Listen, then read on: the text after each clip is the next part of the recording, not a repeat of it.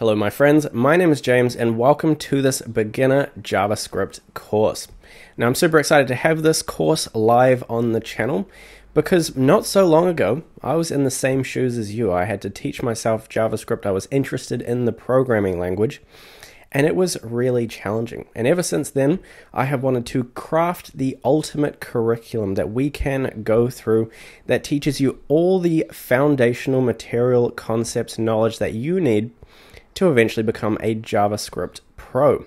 I've spent absolutely ages finessing the material that we're going to be covering in this Get Started with JavaScript course. It should be loads of fun, super interesting, and it doesn't matter if you have absolutely no experience with JavaScript before. We're going to start from the very beginning, and should you stick with it till the end, you will feel confident and comfortable inside of the JavaScript ecosystem, coding JavaScript, whipping up all sorts of cool applications, deploying them live to the internet, and ultimately, if you build a good foundation, it just makes learning everything else infinitely easier.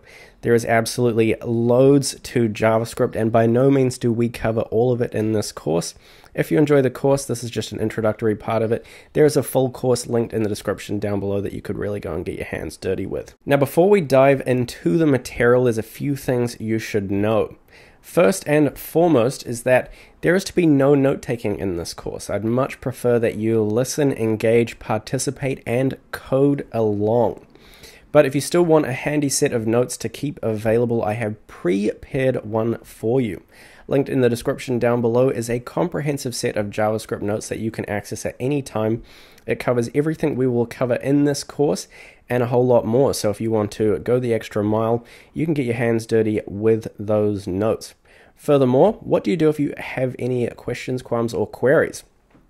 Well, in this course, we're going to be downloading a JavaScript file from a GitHub repo linked in the description down below. This repo, this JavaScript file, contains the curriculum that we're going to be working through, so you can check that out if you want. Now, at the same time, in the GitHub repo, you can access the Issues tab, and if you have any questions, you can just leave them there, and either myself or someone else will come and answer any questions, qualms, or queries you may have. So that's absolutely wicked. And last but not least, I hope you have a lot of fun in this Get Started with JavaScript course. We should absolutely rip through it. It covers all the foundational stuff, and by the end, you'll be pretty competent coding in JavaScript. There's obviously loads of extra material. This is the 20% that does 80% of the leg work. But once again, if you do want to really get the ultimate JavaScript skill set, then be sure to check out the full course linked in the description down below. Loads of people have gone through it. Everyone has a great time, and so if that's something you're interested in, then be sure to check that out. Anywho, that's enough of me rambling on. It's time to get into the material, and as always, if you enjoy, don't forget to smash the like and subscribe button so that I can continue to feed Doug a healthy diet. And now it is time for us to officially get started learning JavaScript. And the first thing we're going to cover is a little bit about the JavaScript ecosystem and how we can actually get set up to code JavaScript on our computer. Now, if you've already run a JavaScript file on your computer and you're just looking to brush up on some of the foundational material, then I would advise skipping forward to Chapter 1. In Chapter 0, we're just going to be learning a bit about JavaScript in the big picture, and also, as I said earlier, getting configured on our device to execute and run JavaScript. Timestamps are linked in the description down below. Now, for those of you who have not skipped ahead and have never run a JavaScript file on your computer ever before, it's time for a little bit of theory. And we're going to be answering the question, what is JavaScript and how does it work? Now, when we're talking about programming languages, the way that I like to think about them is as a recipe, where a recipe is used for cooking. We follow a set of instructions, and basically that produces food. Well, a programming language such as JavaScript is not too dissimilar. Over here, what we do is we create a JavaScript file. Now, this is referred to as a script, but in this analogy, we're going to refer to it as a recipe, and all we do is we write out a bunch of instructions in the form of lines of code that are written using the syntax called JavaScript. Now, obviously, with a recipe, we write it out in English. English has a syntax, and JavaScript is not too dissimilar, except where a recipe is read by this handsome fella with a whole lot of curly hair up here. JavaScript is a recipe that is read by the computer. More specifically, something known as a JavaScript runtime. A JavaScript runtime simply is trained to read JavaScript, execute the instructions, and produce an output. In this case, we're going to be using the JavaScript runtime known as Node.js, and I'm going to show you how to set that up on your computer in a minute. But essentially, to write and execute JavaScript, we need to code out a set of instructions written using the JavaScript programming language, and then have a runtime that can then read and execute, basically go and, follow our instructions. Furthermore, to code out JavaScript, we're going to need what is known as an IDE, or a developer environment. In this case, I'm using Visual Studio Code, which is the most popular choice for developers. Now, the installation links for both the Node.js JavaScript runtime and Visual Studio Code are in the description down below. And first, what we're going to do is come over to codevisualstudio.com, hit this download button right here. It's going to prompt you to install VS Code. Go ahead and complete that. And once you've installed it on your device, you should be able to open up a VS Code window that vaguely resembles this. It might look a little bit different. The theme might be a bit different as well. That's okay for the minute. And once you've done that, we're going to come back to the second installation link where we're going to install the JavaScript runtime known as Node.js. Now, once again, this is linked in the description down below. You'll just want to hit install. And once that is downloaded on your device, we can test that it's installed from within Visual Studio Code. Now, if you've just opened up Visual Studio Code for the very first time, you might have a window that looks a bit more like this than the one I had up before.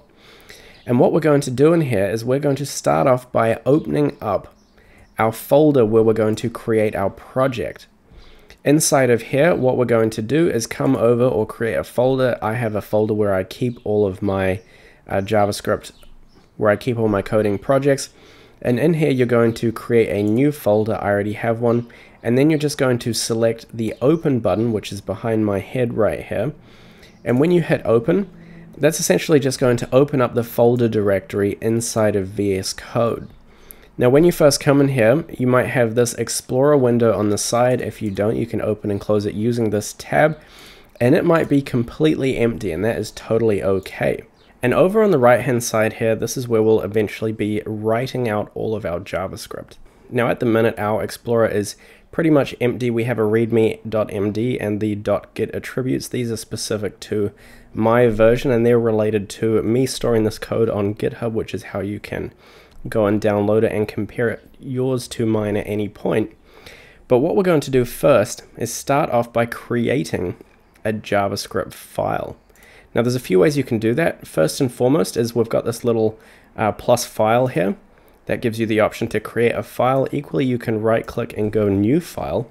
And in here, we're going to create a file called index dot, then we add the extension, the file extension, and for a JavaScript file, that's .js or .javascript.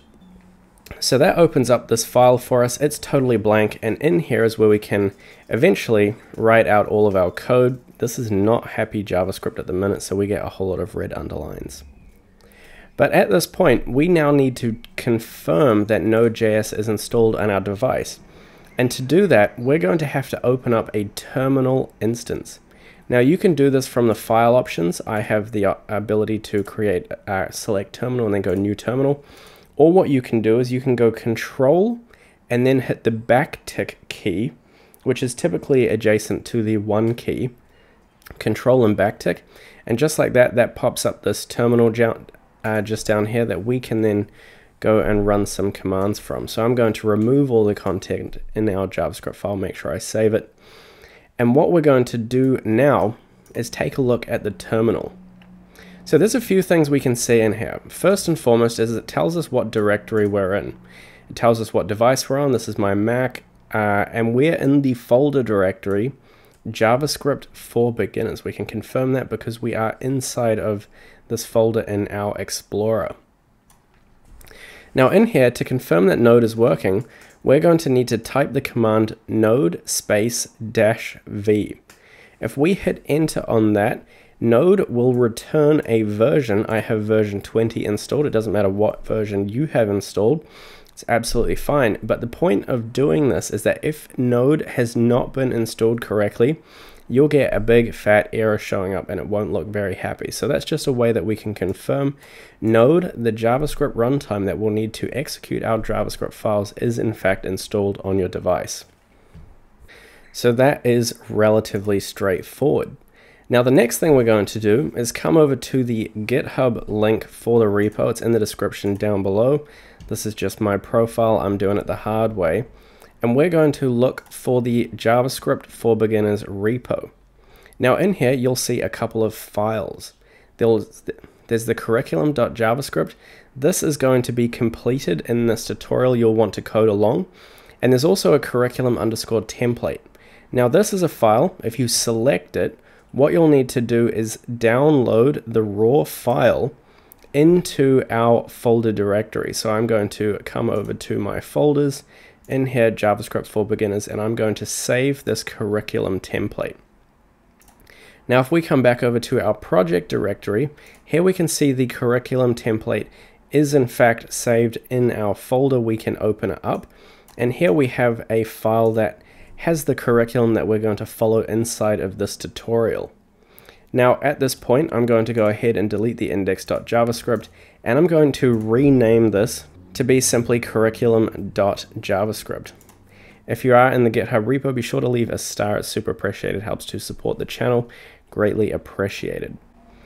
Anywho, back to our JavaScript file. So now that we have this curriculum.javascript file available to us inside of our Explorer and we can open that up, we're going to jump into the second chapter, which is node commands in the terminal. We've already seen one here, but the ones that we need to focus on allow us to run a JavaScript file, get the runtime Node.js to actually read and execute the file, and the second one is to kill the execution. Sometimes if you end up getting in an infinite loop, your code doesn't want to stop running. How can you exit out of that? We've also completed chapter 1, which is explaining a little bit about JavaScript and making sure that we've installed everything we need on our device to successfully complete this tutorial and become JavaScript pros. Now, the first thing we're going to do together is learn how we can execute a JavaScript file. And it's actually relatively straightforward. All we have to do is come into our terminal and get Node. We access Node, tell Node we're going to do something, and then we just give it the name of the file that we want to run. So in this case, we would say curriculum.javascript. Now, one thing you want to do is make sure your files are always saved every time you go and rerun them. Node will rerun the latest saved version. So if you forget to save it, your new code will not be executed. Now with that command entered, I can hit enter, and that's going to execute the file. This file doesn't currently do anything except specify a curriculum, so there was no output produced, there was nothing really done. But the point is that we didn't get any errors, and that has successfully executed our JavaScript. Now the second thing we need to know how to do is if you ever get a problem where your terminal's not stopping running the file or you have a bug, use the Control and C keys at the same time. Here I'm hitting them, and every time what it's doing is it's exiting the current execution, and it's giving us access to a new one. So that's pretty handy, and it's good to remember Control plus C is used for killing a file, basically. It doesn't delete the file, it just ends the execution of that file. So that's everything we need to know about node commands for this tutorial. Absolutely covered, pretty straightforward. Props to you. Now on to the actual JavaScript content. And at this point, if you did skip ahead and you're just joining us now to dive into the JavaScript section of the course, all you'll need to do to catch up is download this curriculum_template.javascript file from the GitHub repo linked in the description down below. Equally, you can create a completely blank file, but this just has the curriculum that we're going to be working through in this tutorial. So it's time to get our hands dirty with the first JavaScript-centric chapter in this course. And the first thing we're going to do inside this section is actually a bit of a rite of passage when you're learning to code. We're going to create a simple instruction where when we execute it, our terminal our JavaScript runtime is going to speak back to us and print out the phrase hello world. Now in JavaScript, this is a super useful thing to know how to do. It's the first thing people often learn how to do, is basically get your instructions to talk to you or print out some information. And inside JavaScript, we do that using what's known as the console and then .log. Now the terminal is also referred to as the console, and all we're doing is we're logging to the console. So whatever we log to the console gets spit out and basically printed in here, and we'll see how that works in just a second. Now at the end of Console.log, if you've written that out inside your file, you have to add on these circular parentheses. Now we'll learn all about what this means later. For now, we're just doing this little rite of passage. And whatever we enter inside of these circular parentheses is what gets printed out inside of our console or logged to our console. Now you might think we just go ahead and write out hello world. I want to have hello world printed to my console or logged to my console. However, we can see that's now given us a squiggly underline, which means that our JavaScript runtime doesn't understand what's being written here. We've broken the code. And if we go ahead and run node space curriculum.javascript, we can see that nothing happens. And there's a few reasons that has occurred. First, every time we want to make adjustments to our code base, we have to save the file. That's super important. If you make a change and it's unsaved, you'll typically see it as a little dot up there. We have to save the file, and now if I go ahead and run that command again, we can scroll through previous commands using the up and down arrows. So I'm going to get it to automatically show up by using the up arrow. If I go ahead and run this, we get a whole error just here. And it's telling us that we have a syntax error, which essentially says that the runtime has no idea what we've written. So this is a case where we've written English, which isn't JavaScript. Now inside of JavaScript, when we want to write out a sentence or any set of characters in a form that's interpretable by a human, we have to use a data type for that. And the data type specifically for this use case is known as a string. Now, a string represents a string of characters, which, as I said earlier, is basically a sentence. And we create that in JavaScript by writing out our sentence in between either the single or double quotation marks. Now we can see that the red squiggly underline has gone away, and suddenly JavaScript knows to recognize this hello world, it's inside the single or double quotation marks, as a string. And so now what I can do is I can go ahead and rerun this command, and we can see that our terminal did in fact print out hello world. So that's absolutely brilliant. That is your rite of passage. Now, as I said earlier, you can compare your code to mine at any point in this tutorial. Once again, I've changed the file names just for clarity. You should have downloaded the template originally, but my completed version is going to be inside the curriculum.javascript file. So if you check that, you'll see everything I've done in there. So that is our little rite of passage. We've gone ahead and we have executed this line right here, which means we've logged a string containing the characters hello world, and we've logged that to our console, which means that it's printed it out and we can see it. Now the next thing we're going to do is touch on a variable. That's what this chapter is all about. And variables are super important inside of JavaScript for storing information. Now obviously right here, we have a string that says hello world. But what if we need that string a whole lot of times, we need that sentence very often? Is there a way that we can save ourselves from continually writing it out? Well, we absolutely can. We do that by assigning it to what's known as a variable. So in this case, I could have a variable called my sentence. Now, there's a few rules when you create variables. The first is that you cannot have a space inside of your variable. That doesn't exist. It's just going to confuse it, and it becomes too much like English. You're leaving JavaScript behind. So instead of having spaces inside of JavaScript, we use what's known as either camel case or snake case. Now, camel case is where we basically create variables and make them look like camels. Essentially how that works is instead of having a space to separate our words, every new word is instead capitalized. So in here I could say my sentence is very cool, and that would be a safe variable name because we don't have any spaces, and we can distinguish where a word starts and ends because it's capitalized, and those humps create the camel case. The other way we can create variables, it's best if they're quite explicit because that just means that your code is very readable for absolutely anyone, is by using the snake case syntax.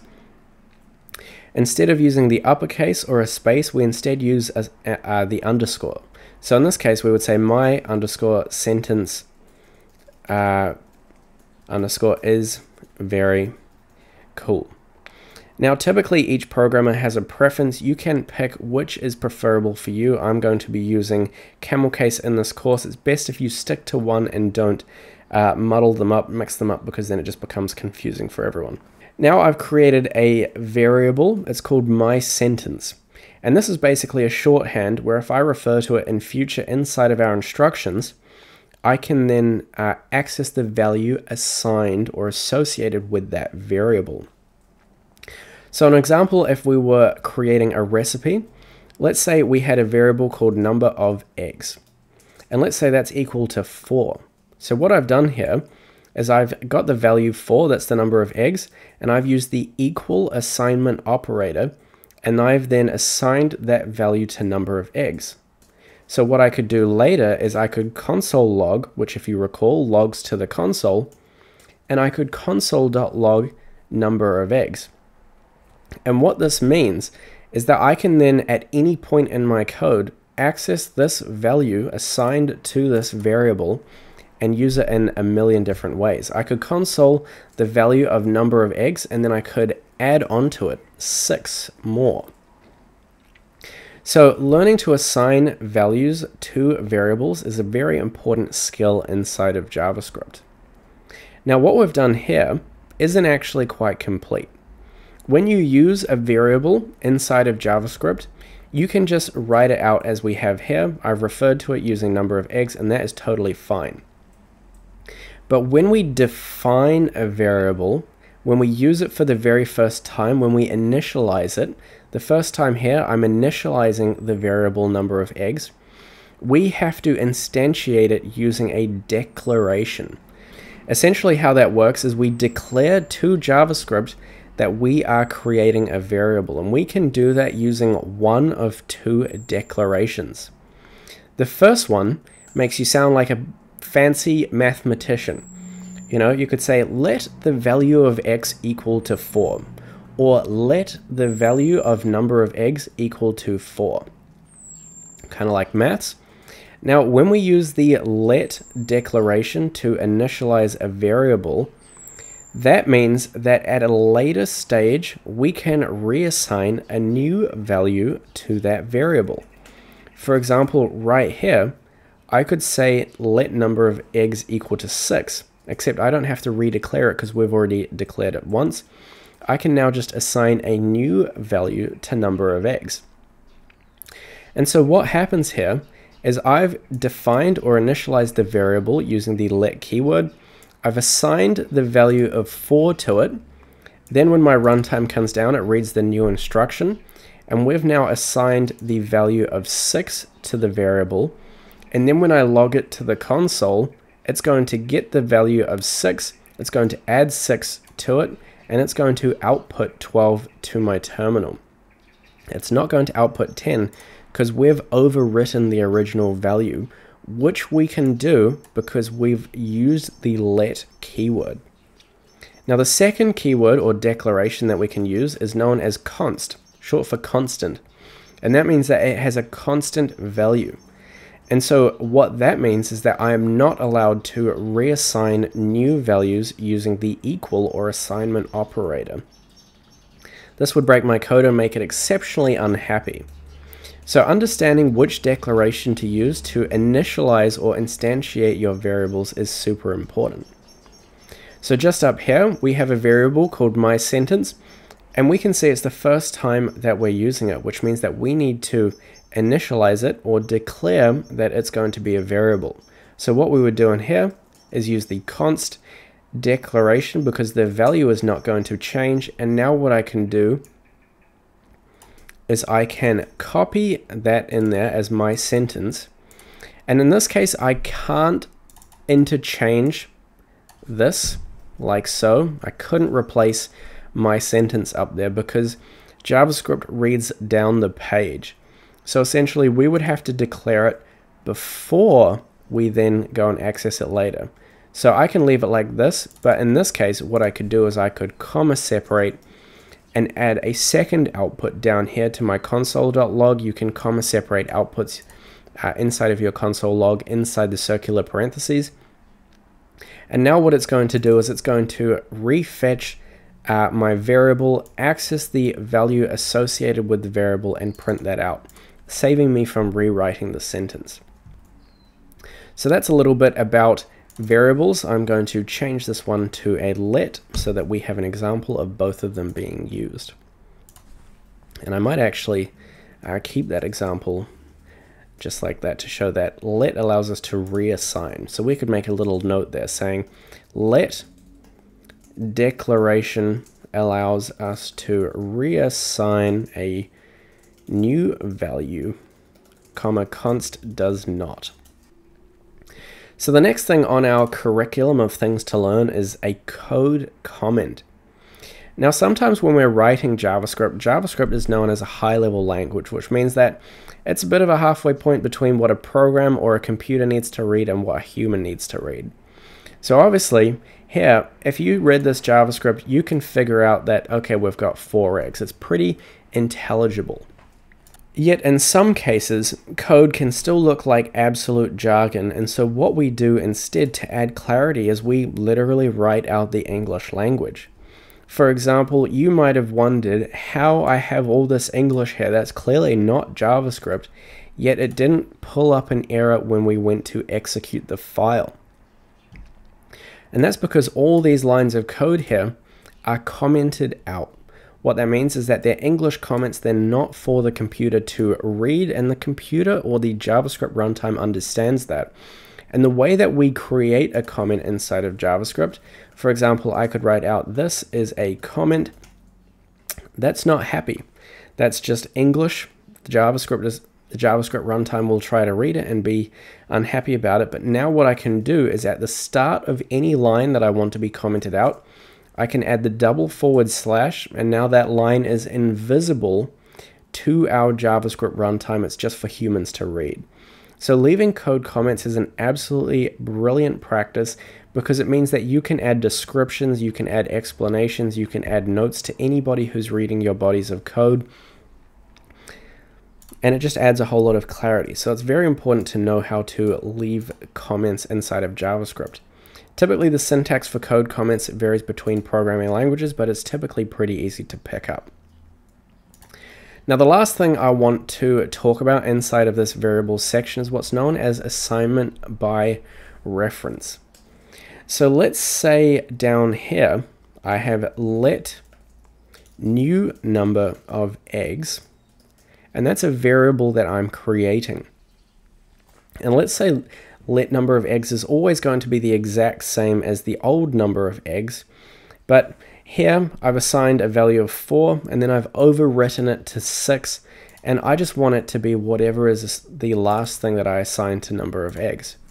So instead of assigning a new value of 6 to get that to match, what I could do is I could assign by reference, where we reference a previous variable and access the value associated with this variable. So this code right here is what's known as an assignment by reference instead of assignment by value, and that just is going to match the two variables together essentially. So now it's time we move on to the next chapter, which is all about data types. And we've currently covered 2 of them, but in this section we'll cover them in a little bit more detail. Now the first thing we're going to talk about before we actually dive into the specificities of data types, it's important to know that there's a few main operations that we can use for each of them. The first is initializing. Up here we've seen an example of how we can initialize a variable and assign a value, which is a valid data type. Now basically everything inside of JavaScript needs to be a valid data type. It's either a variable or it's a value, and the values are all one of many different types of data types. The data types are what is safe for JavaScript to read. Here's an example. We're going to learn how we can read, initialize, and write all of these data types. Now the initialization refers to how we can create a data type for the first time. For example, up here we saw how we can create a string. The read example refers to how we can read a string. In this case, we've accessed the value of my sentence later. This changes for different data types, as we will see. And the last example is how we can write to or modify the existing value of the string. Once again, that looks different for the different data types that we will be covering. So first up on our list just here is the string data type. Now I'm going to create some spaces underneath here by typing enter, and what I'm also going to do is remember to save my JavaScript file regularly, even though we're not running it at the moment. Now as we saw earlier, we create a string by writing out a sentence, hello, my name is James, and then what we have to do is make sure we wrap it in either the single or the double quotation. That is a safe data type. If I just leave this string here, it does absolutely nothing. JavaScript just reads it as a string, but no further action is taken.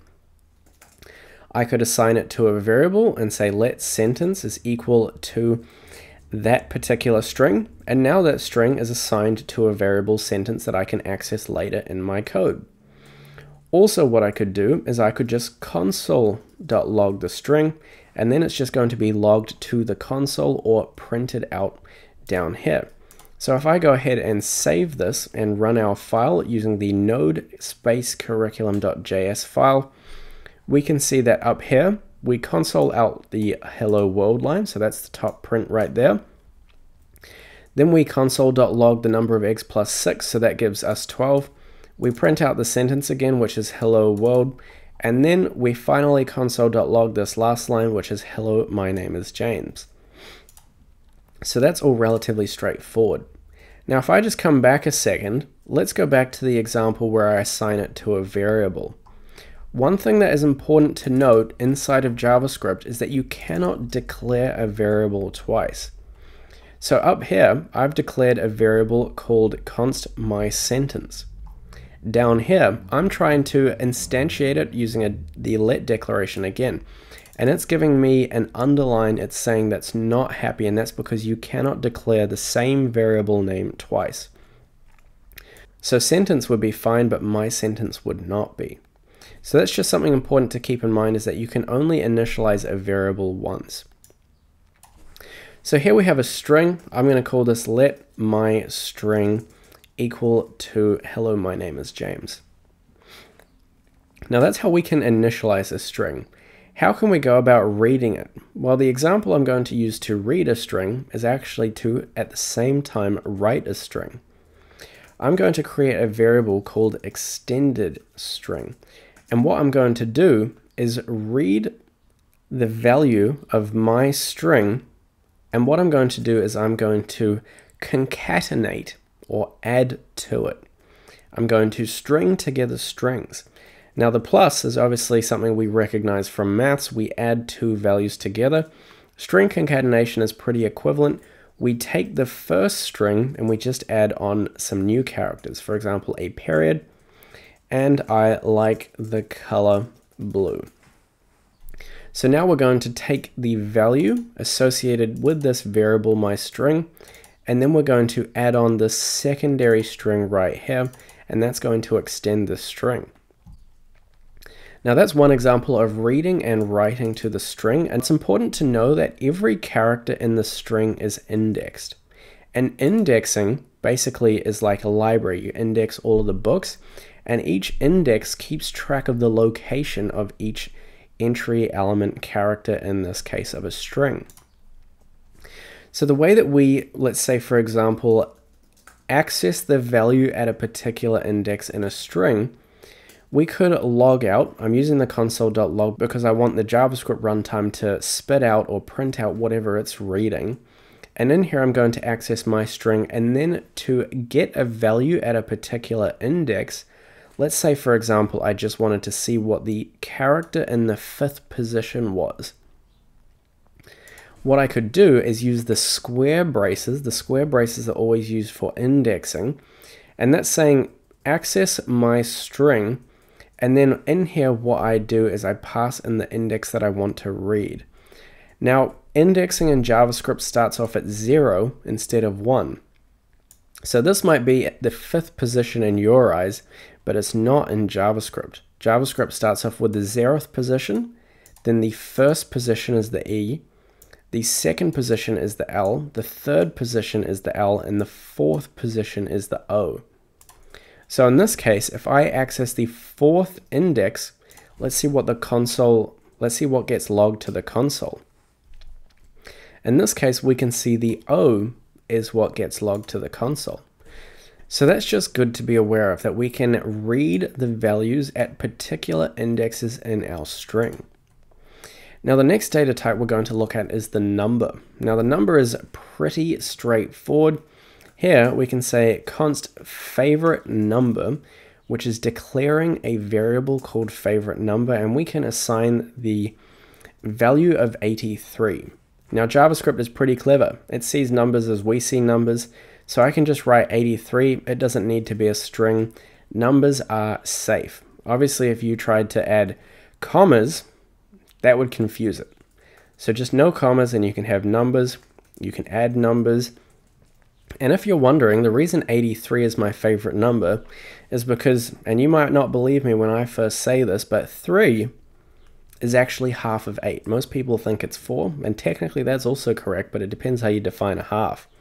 If you split this 8 smack bang down the middle, if you halve it in a literal sense, you get the value 3. So that's my favorite number, and it is assigned to the variable favorite number, which is a const declaration, which means that this is permanent. We ain't assigning no new numbers to this variable.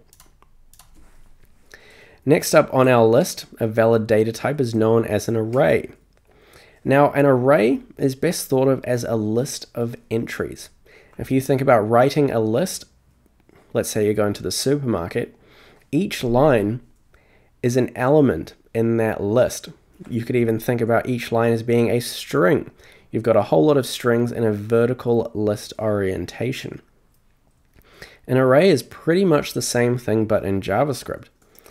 For example, I could define a variable called const grocery list, just like that. Now at this point I might just mention one other benefit of variables is obviously they give clarity to what a lot of the data that we have inside of our JavaScript actually is. For example, I could just write out a list, but if I don't assign it to a variable, I might not know what that means, whereas having the variable grocery list means that it's obviously the grocery list.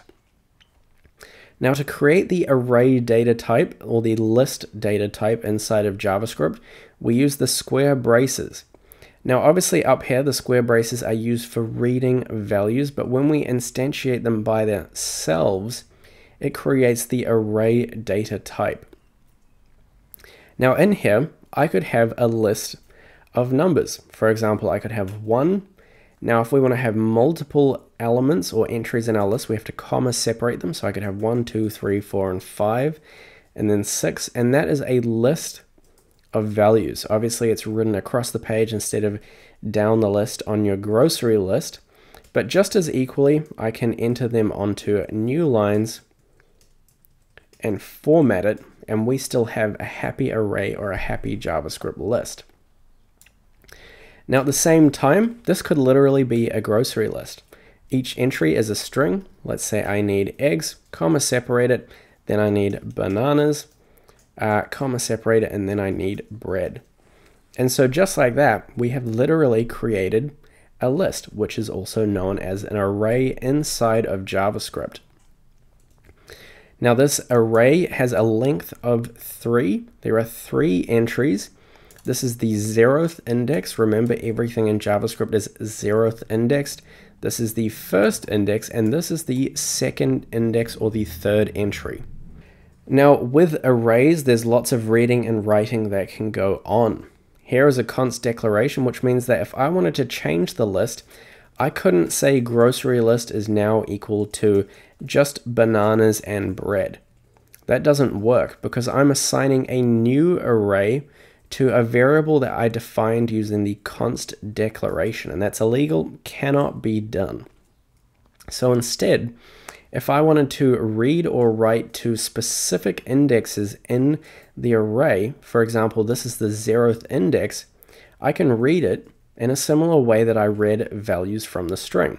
So I can read the value at the 0th index. Now lists, the way that they're indexed is using numeric values. Once again, just like the string, this is the 0th index, this is the 1st index, and this is the 2nd index. So what I could do now is Console.log the value at the 0th index of our list. Now if I go ahead and execute our JavaScript file, we can see that it logs to the console the value eggs. If I access the first value, then we very simply get back the value or the string at the 1st index. Now we can take this a step further, and what I could do just here is I can write to that index.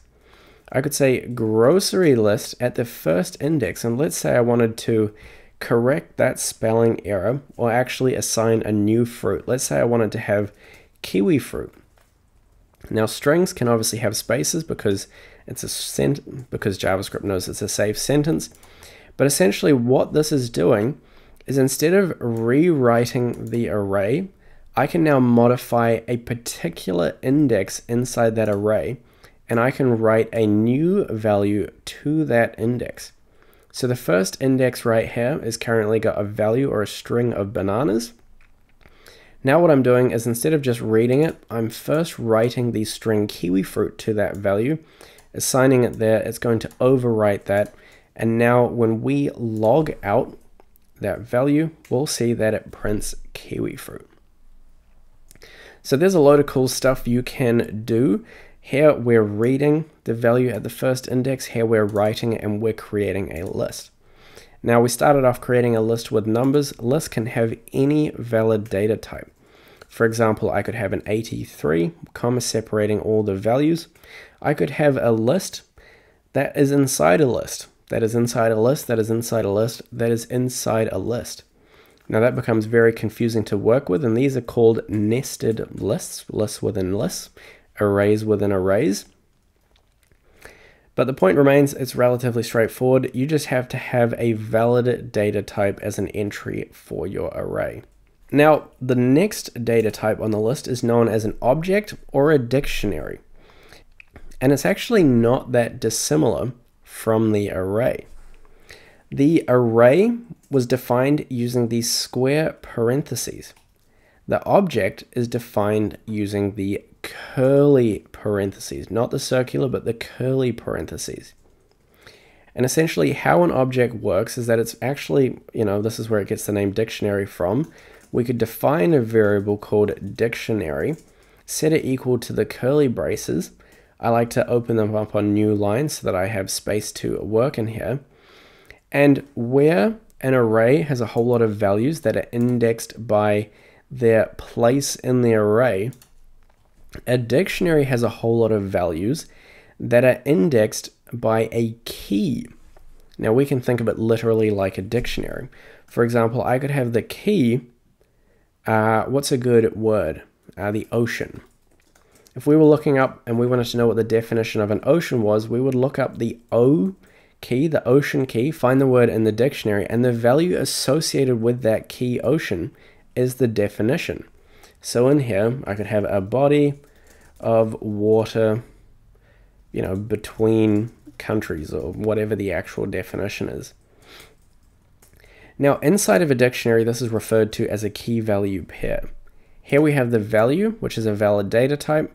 The key actually doesn't have to be a string. It could literally just be written ocean like that, kind of like a variable, but we don't have to declare it. And every key has an associated value, and that makes them a key value pair, where we separate the key from the value with the use of the semicolon character. And as I've said, we comma separate key value pairs within the dictionary object, within the opening and closing curly braces. So I could have a second key that's the C and assign the value, which is a string data type that contains the definition of a C, a different body of water. That's how I know how to distinguish them. I could also have in here my favorite number and assign the value 83, and that's just another key value pair. Obviously it's a bit convoluted because it doesn't make sense in the context of our dictionary, but the point is that it's just a whole lot of values where instead of looking them up with an index, we use a key to keep track of everything. That creates the key value pair. A good example would be const user. The user is an object where they have a name, my name is James, and they have a password, I'm not going to tell you my password. A whole lot of asterisks, that's my password. This is a good use for a dictionary. And then what we can do is we can look up values inside of our dictionary. I could log to the console the user, and just like when we read from an array, we read from a string, we use the square parentheses to look something up, and instead now we just access the key. Now in this case the key does have to be a string, which I know is a bit confusing, but I'll show you why shortly. But in this case, what it's going to do is it's going to look up the key called name, and it's going to access the value associated with that key inside of the dictionary. In this case, it's going to print out, you guessed it, James.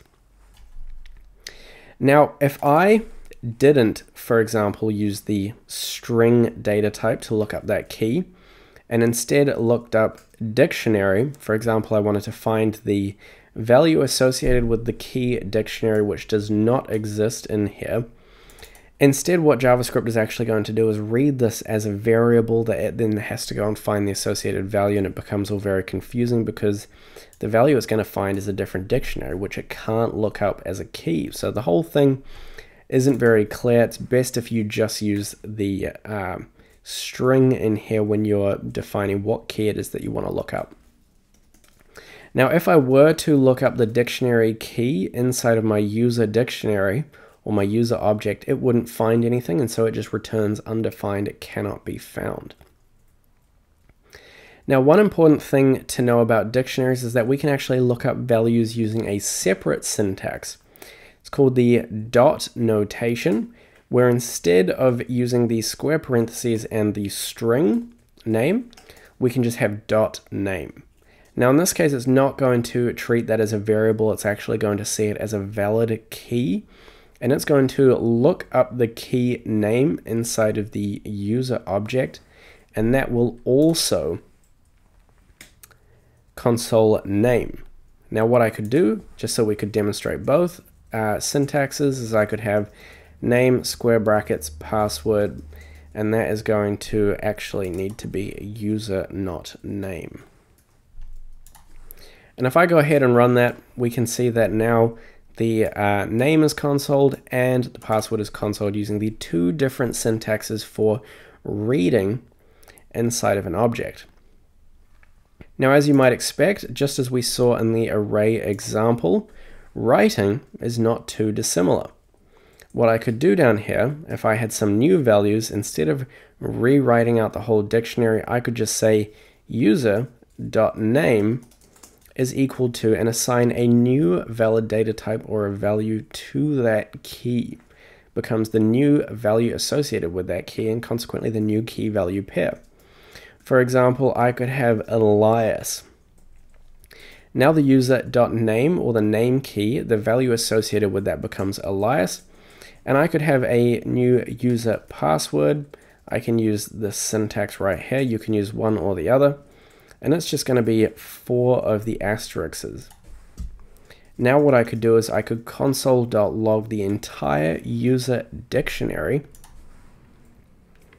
And what's going to happen here is we print out, just like we did before, the original user.name, which is James, and the 8 asterisks. Then we overwrite the values assigned with the name and password keys to these new strings right here. We console out the entire dictionary, and we can see that it has in fact been updated to represent the modifications made to that dictionary. So that's an example of how we can read and write from the object or dictionary data type. So now that we've learned a little bit about objects, it's time to move on to the next data type, which is the null data type. Now, null represents the absence of information.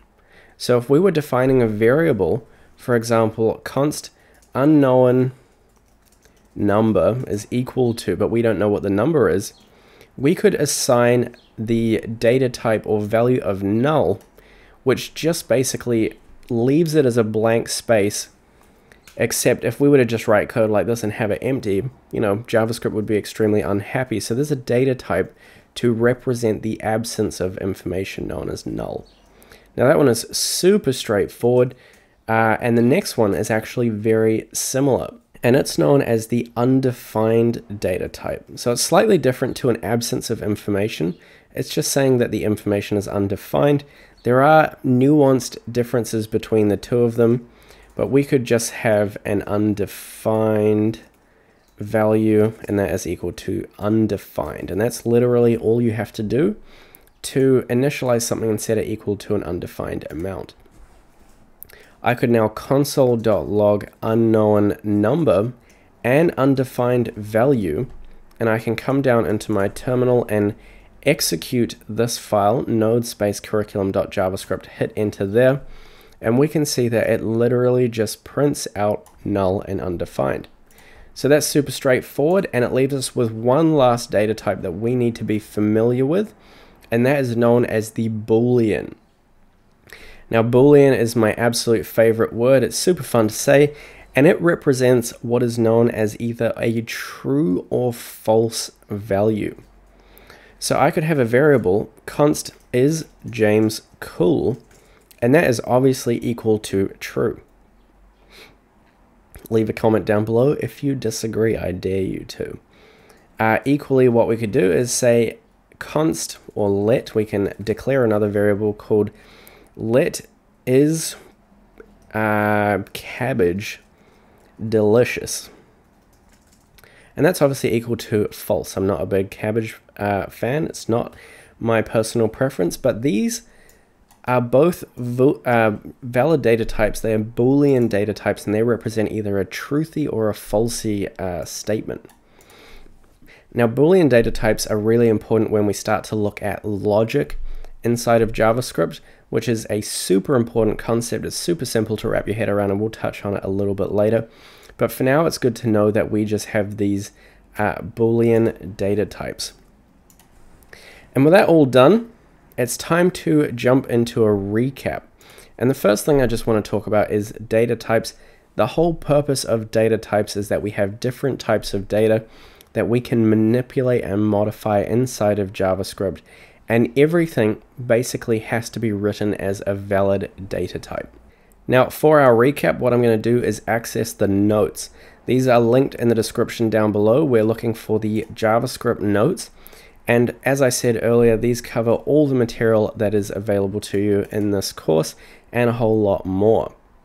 Now, the first stuff we're going to just quickly recap on is the runtime, where the runtime, Node.js in this case, literally just reads, executes, and interprets our JavaScript files.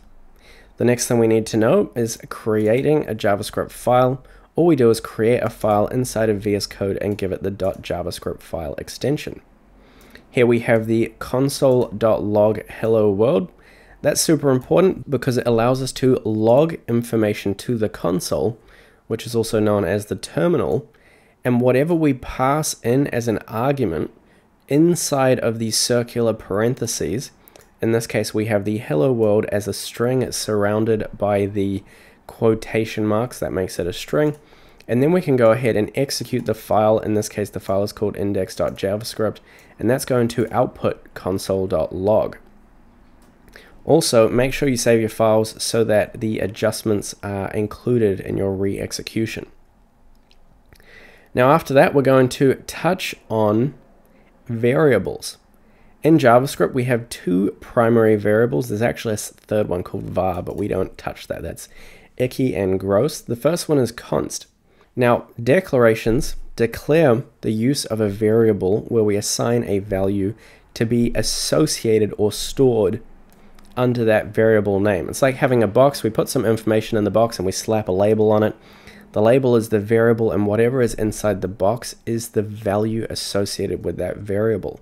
So when I go to the garage and look for a box that's titled taxes, I know inside there I have my tax information. Now the first declaration that we can use is const. We declare the variable the first time we use it, and const is used to initialize a variable when we can guarantee that the value will never change. On the other hand, we have the second declaration, which is let, and that's used to initialize a variable when the value is likely to change, or if we are uncertain as to how permanent its value will be. For example, in this case, we could say let x equal 5 and then later reassign x equals to 7. We also learn that the variable names themselves cannot have spaces in them. They also can't have dashes. And another piece of information is that they also can't start with a number. They have to start with a letter of the alphabet. And when we have multi-word variable names, we either use the camel case or we use the snake case, where the camel case capitalizes the first letter of each word, whereas snake case uses an underscore in place of the space. So here we could define the variable first name and assign it the string John to that variable. In this case we've used camel case, and in this case we've used the snake case. Now after that we have the data types. And here are some of the common ones. We've got the number, pretty straightforward. It's just a number. After that we have a string. The string contains a string of characters, also known as a sentence, where the characters are encapsulated within the single or double quotation marks. After that, we had the array. The array is just a special type of list where we comma separate every value in the array, where the values all have to be valid data types. Similarly, we have the object. The object, also known as a dictionary, uses a key to look up a value. Just like we go to a dictionary, we look up a word. We might look up banana. It tells us what the banana is. We looked up the key banana to find the value, which is the definition associated with that key. In this case, we could have the key name and the value is the string John. We could have the key age, and we could have a value of 30, which is the number data type. I could look up what the key inside the dictionary is, I could look up what the age is, and it would return the value of 30. After that we covered null, it's the absence of a value, undefined, which represents the absence of a value due to not being assigned yet, or a reference pointing to nowhere. And then we have the Boolean, which is either true or false. So that was just a quick little recap. Everything will continue to become more solid as we practice more throughout this course. So next up on our list is logic and operators. Now logic and operators are loads of fun. You're probably already familiar with a lot of them, so that's super straightforward. For example, I could say const sum is equal to 3 plus 9.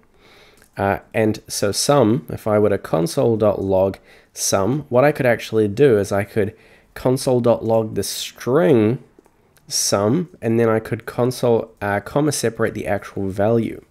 So now when I go to re-execute my code, here we can see that we've actually had some text formatting done. This can help make your console.logs more meaningful. In this case, we can rest assured that the sum is associated with the value 12, 3 plus 9.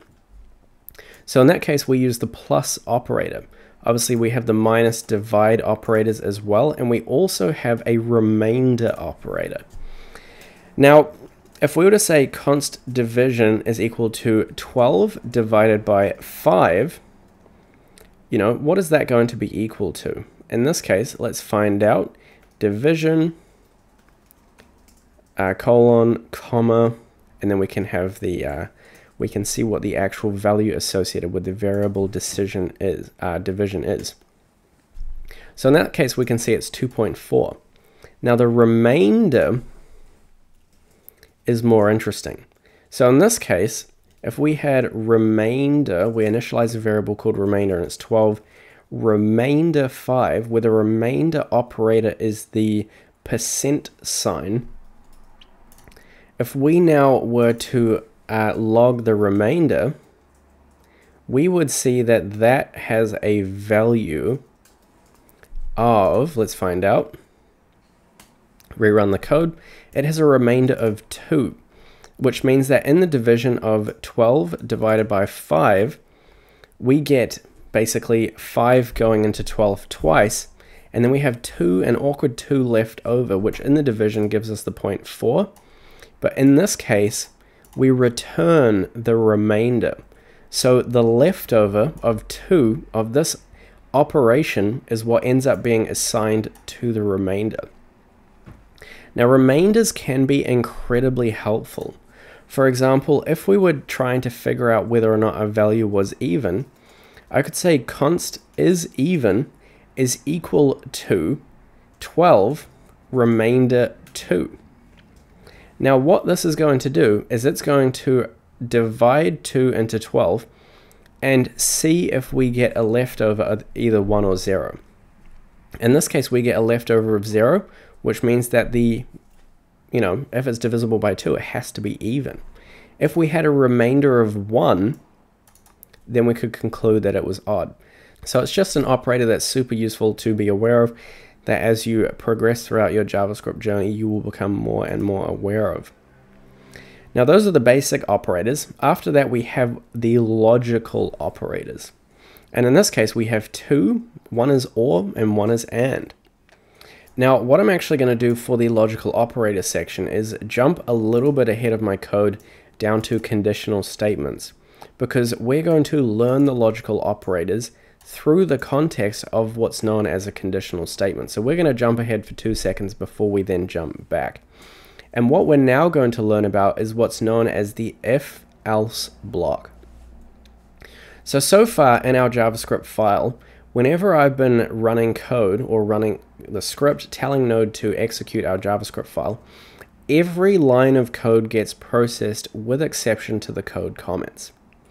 Now, what if we wanted to have a block of code that wasn't necessarily executed, or its execution was dependent on something? Well, for that, we use a conditional statement. The conditional statement has a block of code that is only executed on, conditionally.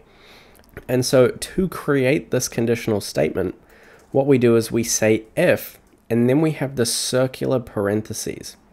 Now, circular parentheses always expect an argument, and in this case, the argument is the clause or the conditional statement. So here I could have a variable that says const x is equal to 6, pretty mathematical.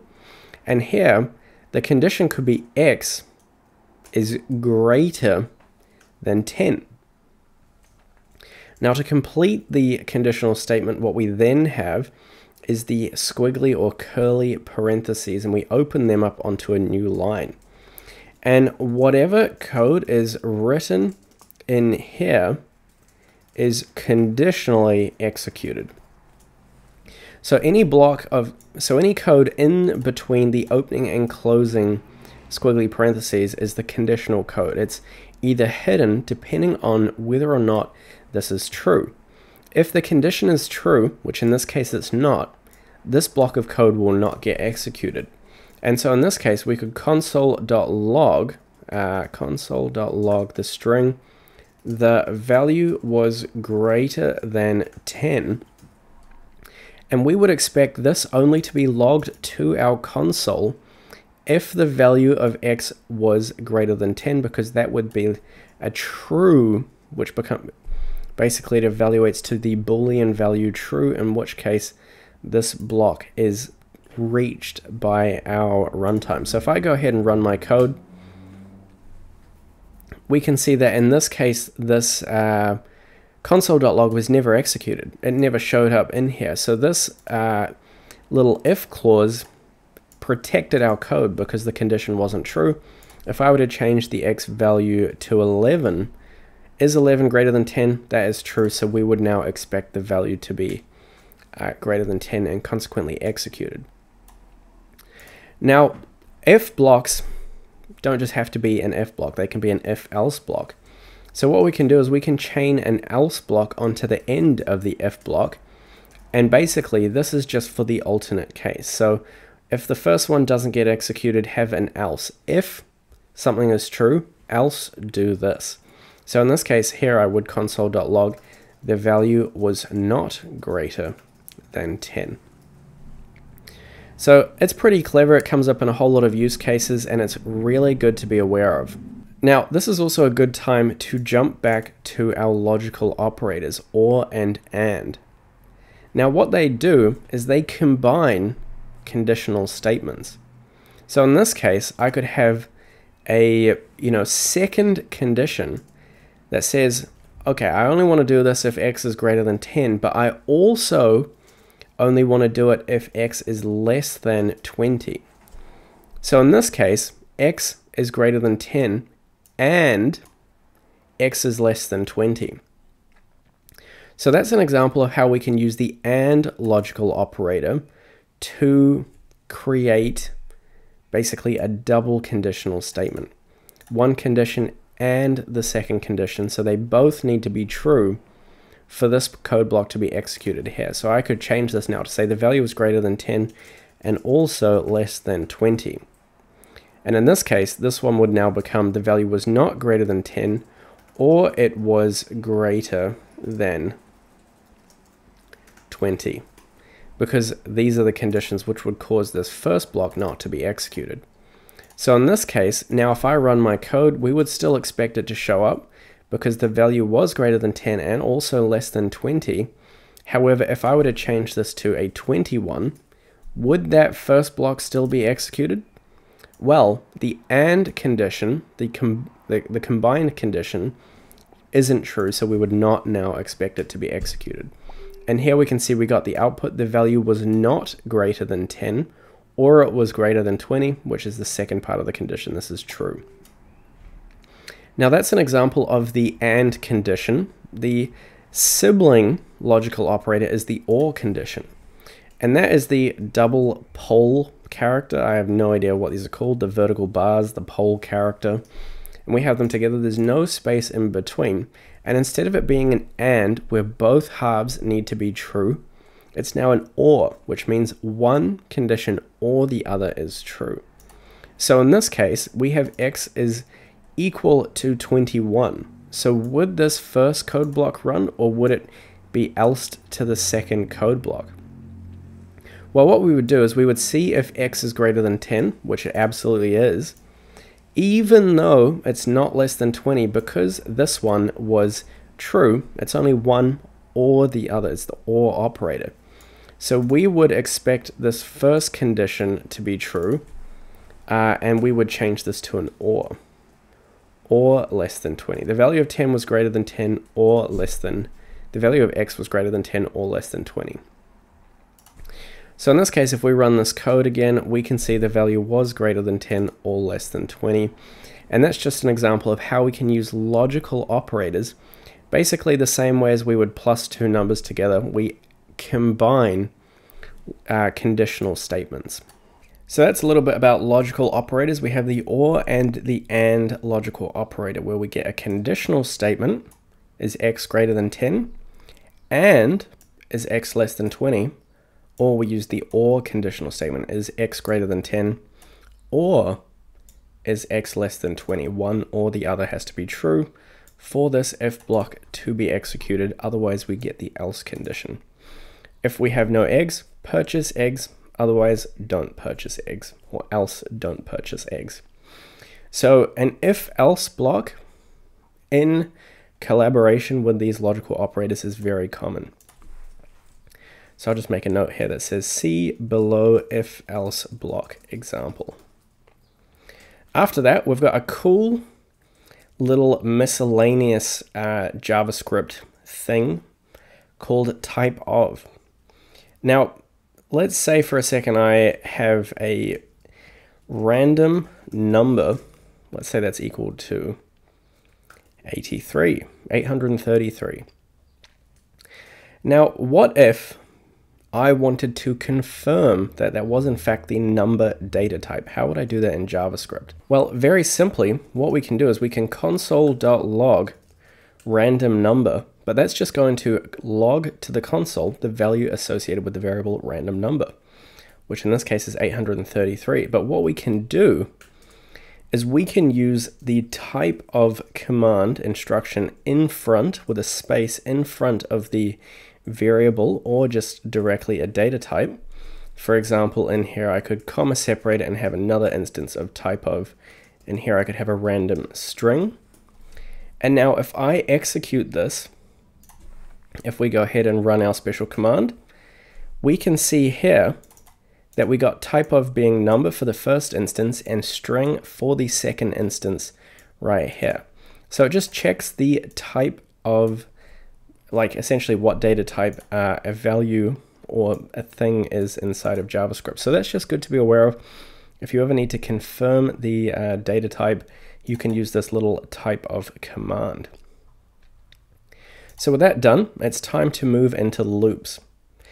Now, loops in programming or in JavaScript are incredibly powerful, and they're basically one of the constructs that makes computers infinitely more efficient and effective than humans.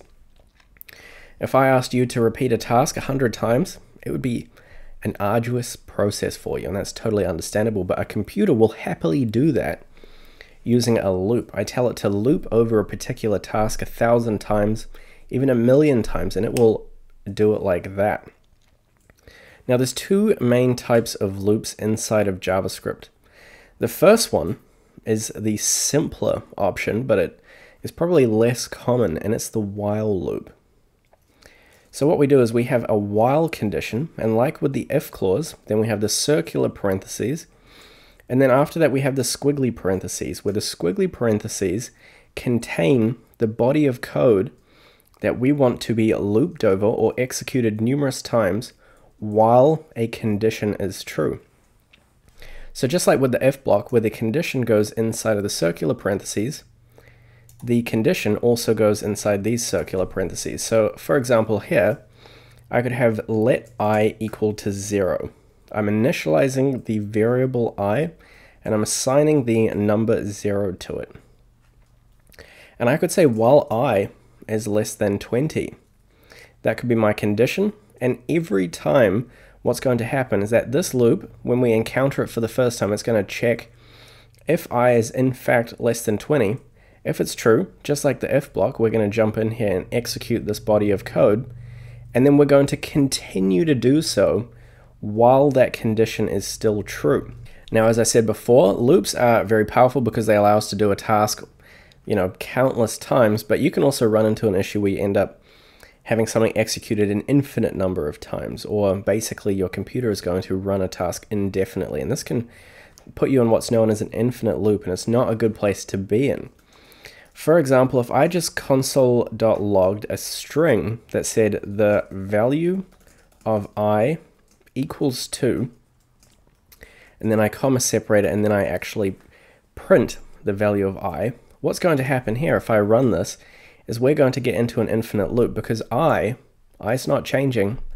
It is always going to be less than 20, and so our code is going to continuously run forever. We can see it's just going, it's not actually stopping, and this is where we have to use the Control-C command to kill our basically execution of our JavaScript file. Now if I were to track a secondary variable, let j equal to 0, and inside here, every time we run a loop, we say j is equal to the previous value of j plus 1. So we take the old value of j and then we add 1 to it, and then we set that equal to the new value of j. Then what's going to happen here is every time we go through this loop, j is going to be incremented by the value of 1. And that's going to, if we then console.log, the value of j is equal to, and then comma separate and have the value of j, we're really going to start to appreciate how many times we're running this loop. For example, if I re-execute it, we can see that j incremented up to 131,000 in the blink of an eye. Like, just take a second to soak that up.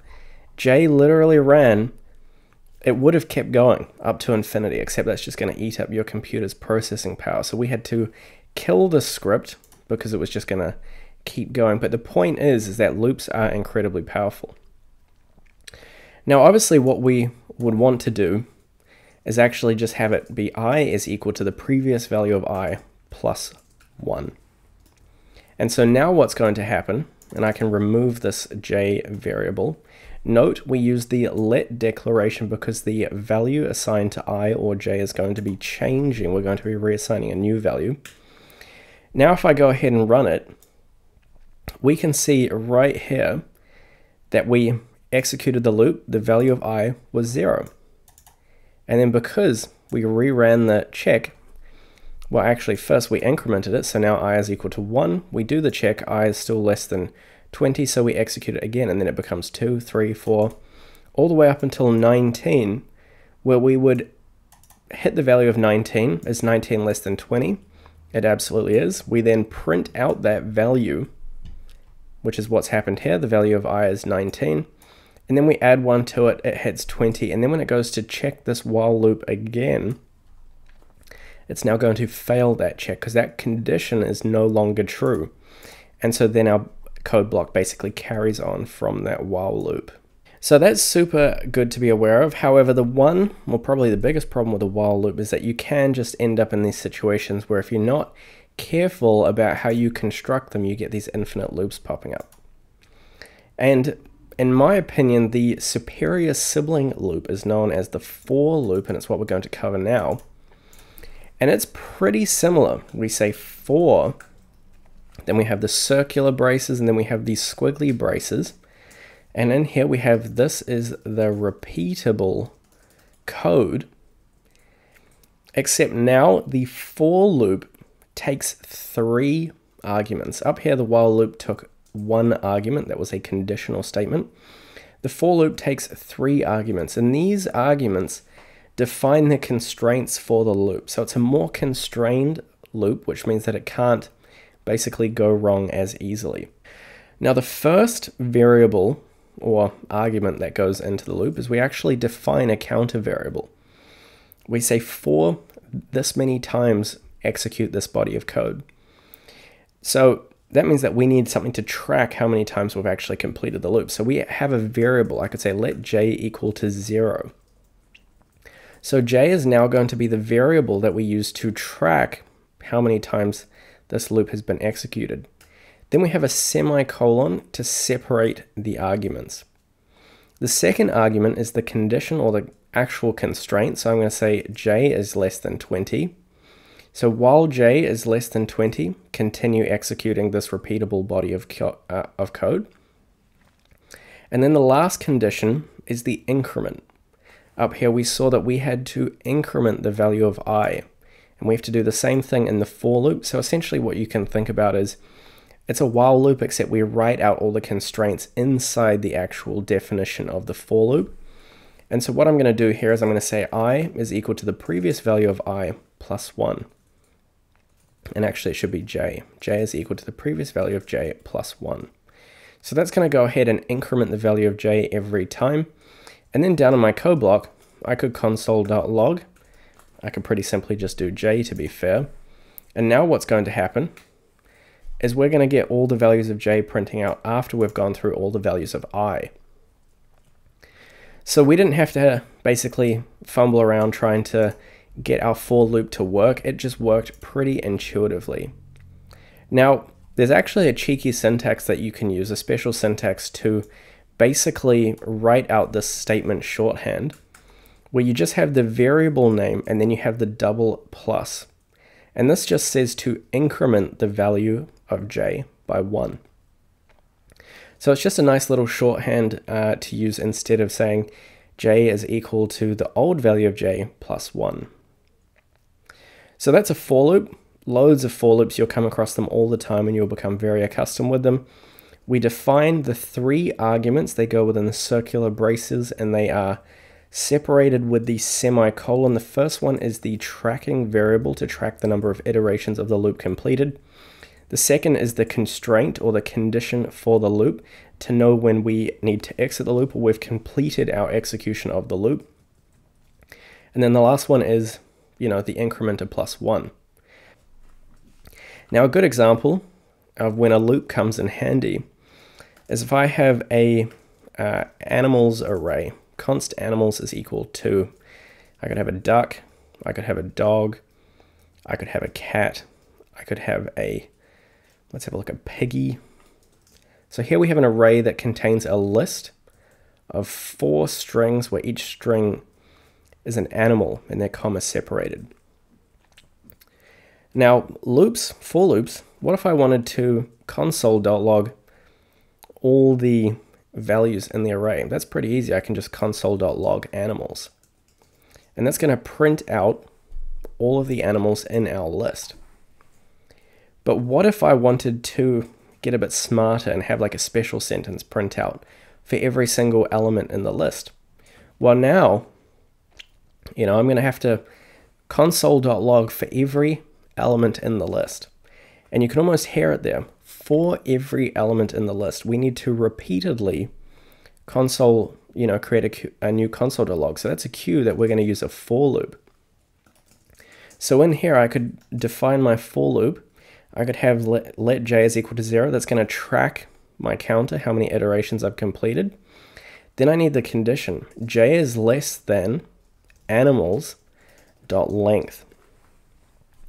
Now, this is a special syntax in JavaScript where whenever we have an array, we can access the length of that array. We check the array and then we access the .length parameter or property of the array. Now that's just a syntax that's good to be aware of. The theory of that actually gets quite complex, but we're not going to really focus on it. In this case, you just need to know that it's going to return the value 4 because there are 4 elements in that array. It's a list of 4 items in length. So basically we're going to count up j. J is going to be 0, then it's going to be 1, then it's going to be 2, then it's going to be 3, and then it will increment to 4, at which case this will break. The condition will no longer be true and we will exit our loop. Now the last condition is going to be j++, that's the incrementer, and then in here I can have my repeatable body of code. So in this case I could say Console.log the animal at index, and then we can comma separate and then put in the value of j. Well, actually, even better, we're going to do some string concatenation. If you recall earlier, we can add strings together. So what I'm going to do here is I'm going to get pretty creative with how I create this new conglomerate string. What I might even do just to make it clear is actually write it on a new line. Const string to print is equal to the quotation marks. That's how we create a string. The animal at index, and then we can add on a value. Now, if I add the value j to the string, it's going to be converted to the string type and slammed on the end of this string. So we're going to have the space, then we'll have the value of j. String concatenation, we just add them together very simply. And I can go even further. I can add another one on. So now I'm going to add the space because I'm going to need a space after j. And then I'm going to continue the sentence and have the value at that index is, have the semicolon again, and then I can add on animals. We access the array, And then I'm going to read a value. If you remember, we can read values using the square parentheses at the end of the array. And we read a value at an index. Each element in the array is located at an index that starts at the 0th index. So this is the first entry, but it's at the 0th index. This is the first index. Now, these are all represented by the values of j. J increments from 0 through to 3. So basically what I can do here is I can access the value or the animal at the jth index. And now what's going to happen is we have our string to print. That's a whole big string added together. So I can just console.log string to print just like that. I'm going to comment out this loop. The shorthand for doing this is command and then the forward, is it the forward slash or the backslash? It's the forward slash. And that's for Mac. On Windows, it's probably control plus the forward slash. And then what we do, so that's going to comment out this loop so JavaScript, the runtime's not going to read it. And now we're just going to execute this loop. Let's see what we get when we run this code. So now we repeated this body of code 4 times, and we constructed a string at every index. Now, the string constructed in the first index at j is equal to 0, it says the animal at index 0, that's the value of j, is a duck.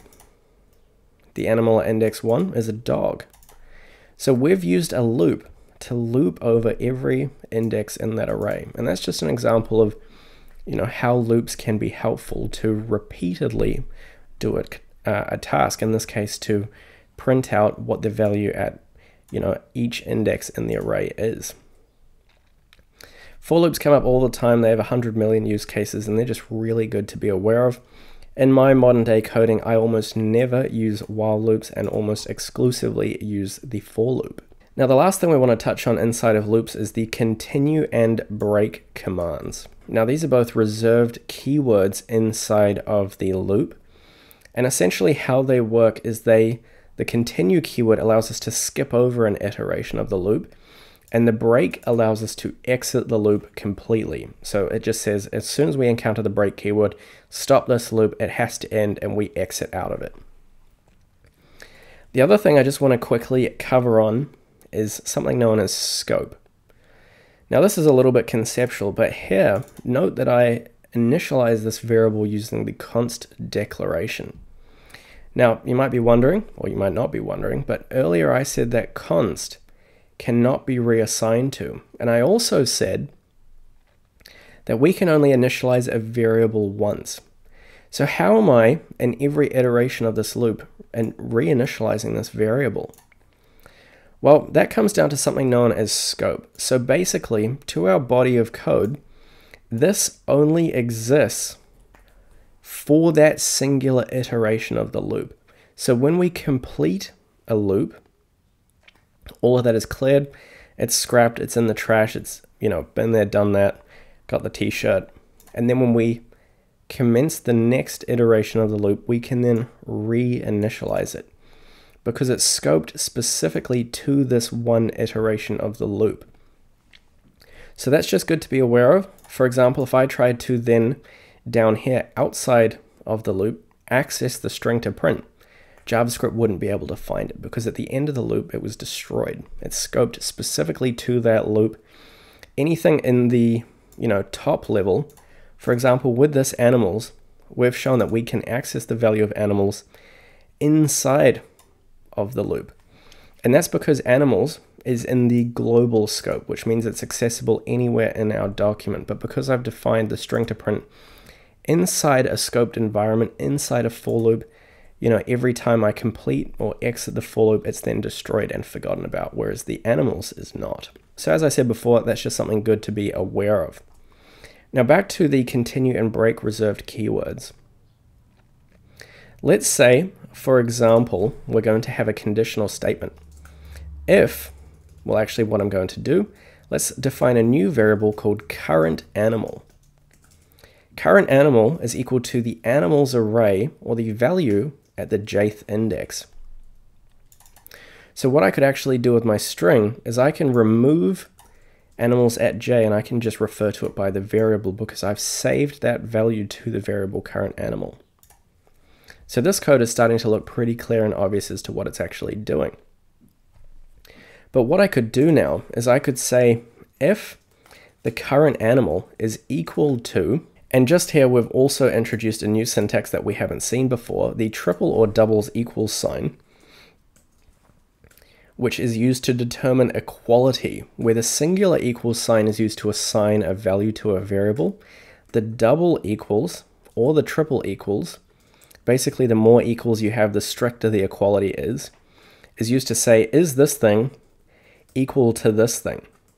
So for current animal, which is the animal at the index that we may be at, I could say if it's equal to dog, and this is a conditional if statement, and then if it's true, we then enter the code inside of this if block. And in here I could throw in the word continue, which as soon as it's encountered, if our JavaScript code is going through the loop and we get to the dog index, so current animal is in fact equal to dog, then we do enter the if clause and we encounter this continue keyword, JavaScript is going to skip the loop from there. So it's not going to execute this code specifically for when the current animal is equal to dog. So if I save my code and re-execute that, we can see now that the dog index was excluded from our Console.log. And that's once again because when we drew this equality and it was determined to be true, the same with the strict equality or the loose equality, either would do the trick. When that equality was determined to be true, this conditional statement evaluated to true. We entered this loop and we jumped over it. Now what I could do beneath that is have a secondary condition, and this is going to be our break condition. And so I'm going to say if the current animal is equal to cat, and this time I'm using the strict equality just to demonstrate that they both function fairly equivalently. Now what I'm going to do is throw in the break keyword. So what's going to happen when we encounter the break, which should be at the second index, remember this is a zeroth indexing system, the zeroth index, the first index, and the second index, is we're going to enter this loop because this condition evaluates to true, and we're going to break out of the loop and stop executing. So that means that Peggy will also be excluded from the output, and because this code happens before we actually print the cat line, when the value is equal to cat, that will also be excluded because we jump out of the loop just before we print the cat stuff. So in that case, the dog gets skipped over and we exit at the cat, which means we would expect only the duck to actually be executed. Now this isn't what I would consider to be a functional loop, but it demonstrates a point. All we had in here was duck. That's exactly what we would expect. But those are two important keywords to be aware of when you're defining loops. And while they would work for a for loop, they would work for a while loop as well. So that's the continue and break. And now with that done, we can move on to the last section in this beginner course, which is all about functions. Now to demonstrate how the function section actually works, what I'm going to do is give you a life example of where functions come in handy. This is some software that I've developed, and there are a lot of functions that go into building this platform. Now the platform is all about creating a resume, but even cooler than that, what you can do is have your cover letters written for you. So if we come in here, here's a completed cover letter where you just paste in the job posting, and the functional part here is once the user has pasted in the job qualification, I then need my software to generate them a cover letter that matches their qualifications or their resume to the job description and writes the ultimate cover letter. And the user does that by pressing this generate button. Now, if I have hundreds or even thousands of users and all of them are pressing this generate button, then you can imagine every time we want to generate a cover letter, a whole lot of code has to be executed and then consequently re-executed and re-executed over and over and over again. But it only happens when this button is clicked, where basically when this button is clicked, it invokes a function, where a function itself contains a whole lot of code that where in a loop we can define code that gets looped over, with a function we can define a body of code that only gets executed when the function is invoked or the button is clicked, for example. So in the case of our course, the first thing we would do is define the function. So when I was writing out my code for my software, I had to first define the function that would then later be invoked whenever a user clicked that button. Now, to create a function inside of JavaScript, which, as I said before, contains a body of code that basically is on call. Whenever we call for it to be executed, it gets run. We can reuse it without having to rewrite it. The first thing we do is we use the function keyword. Now, the function keyword is kind of like a declaration, but it's not really, but it's a little bit like a declaration where after the function keyword, we declare the name of our function. So in this case, I could say print square. Now, just like this, that's not a function complete yet. The next thing we have to do to create our function is have the circular parentheses, where the circular parentheses contain any arguments. An argument is just context for the function. So any extra values or information that we might need gets given to the function, passed in the form of an input or an argument, which we can then access from within the function. And just like with the if block or the while block or the for loop, now we have the curly braces, which aren't an object in this context. It's literally just defining the context for the block of code to be re-executed. So everything within those circular braces is the code that gets re-executed whenever our function is invoked. So in here we have print square, where printing square is just going to basically square a number and then print the output. So in here I could have, let's define y. Let's say we have y times by y. That's how we do a square, is it's a number multiplied by itself. And at the moment, I don't actually have a number in here. I could technically have 4 times 4. Why don't we start there and we'll just see how this works. Now, that is our function complete. We've given it a name. The name is fairly explicit as to what it does. If you read this, you would know that, it's going to print out the square of a number.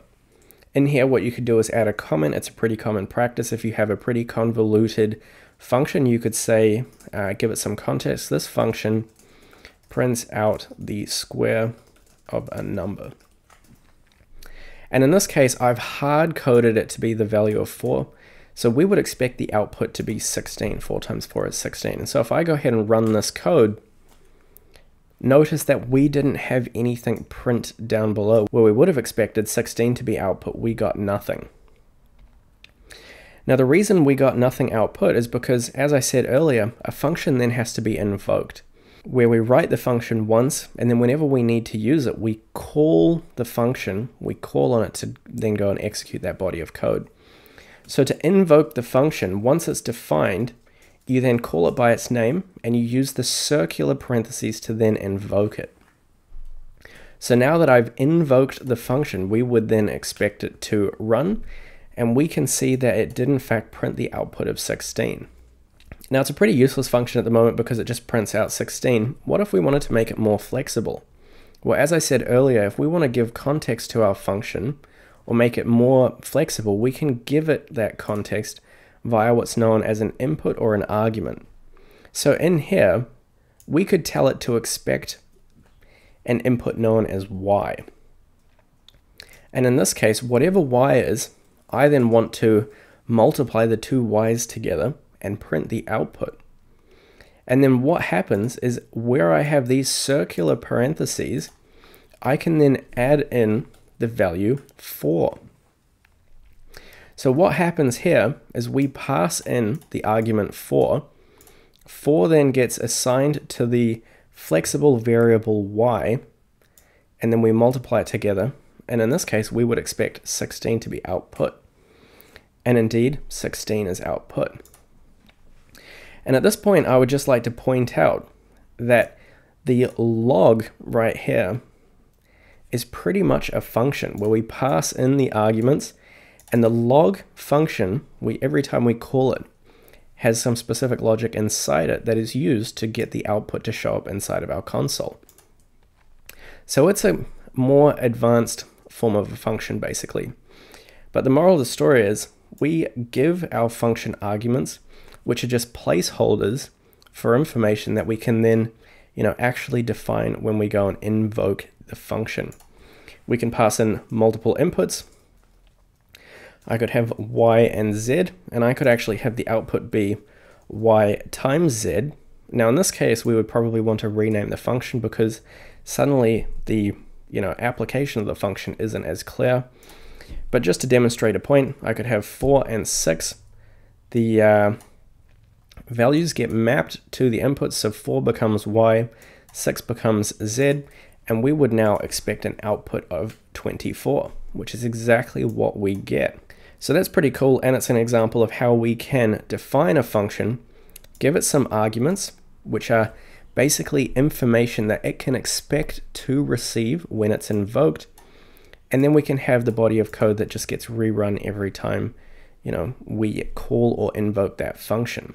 And so just like that, we have learned how to define a function, which is basically an on-call body of logic that expects some input information as context and does a whole lot of stuff when you invoke the function, which is when you call it up and you get it to do what it's been programmed to do. And you can do this 1,000 times.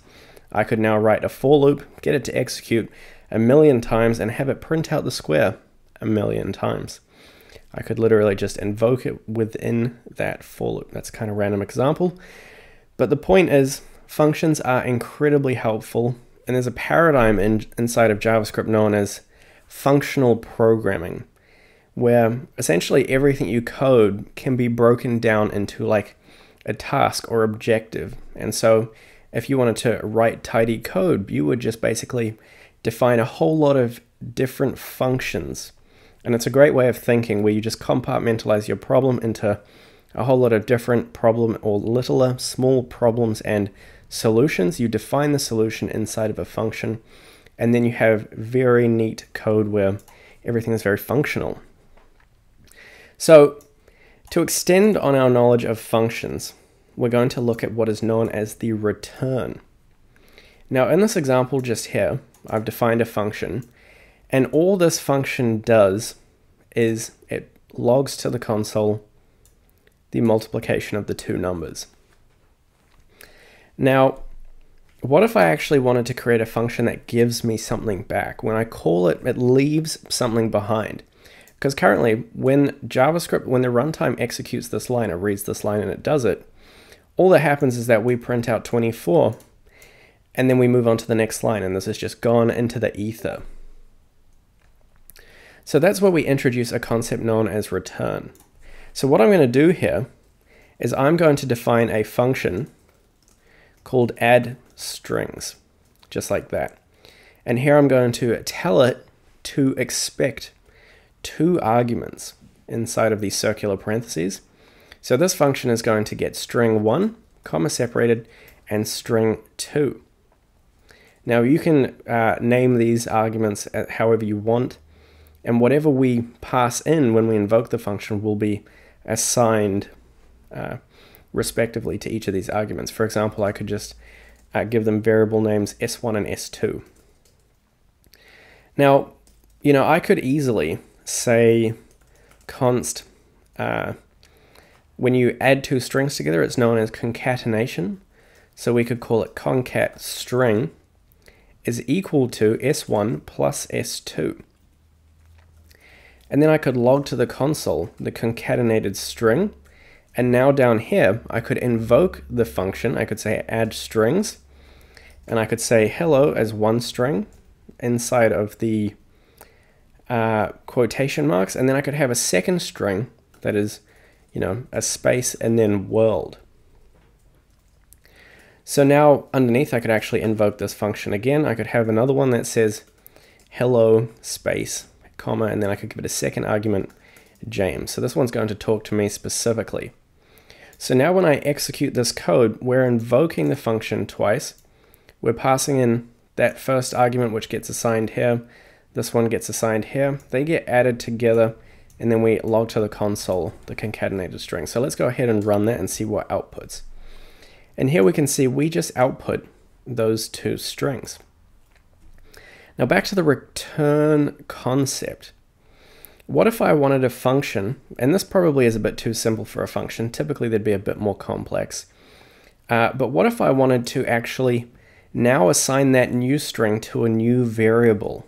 So instead of having concat string in here, I actually have it outside of the function. I could say const new string.